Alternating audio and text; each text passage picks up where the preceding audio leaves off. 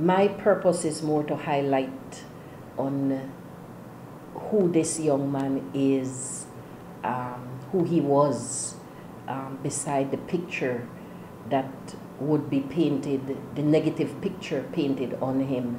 A talented musician, a talented artist who had so much to offer within this country, yet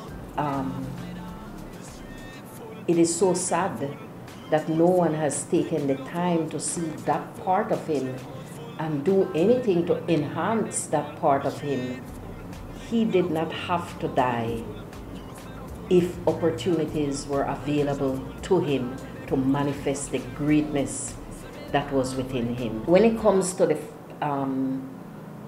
the statement made that his past caught up on him, I truly don't believe, I don't want to believe that, because of the fact that if the interventions were still running as normal, those concerns would have been addressed.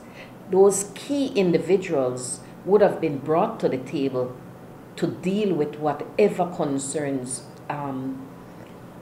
Just before Chester left, and there was a murder in Jane Usher, and I remember when we brought these parties to the table, including Justin, and I remember seeing his tears.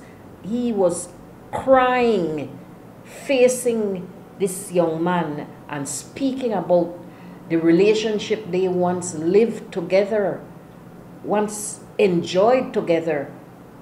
We are all human beings, which means we are capable of putting things behind us and moving on from there. What is lacking is opportunities and resources to keep these guys busy and that would allow them to become productive citizens of this country. When that is in place, then we'll see the massive changes.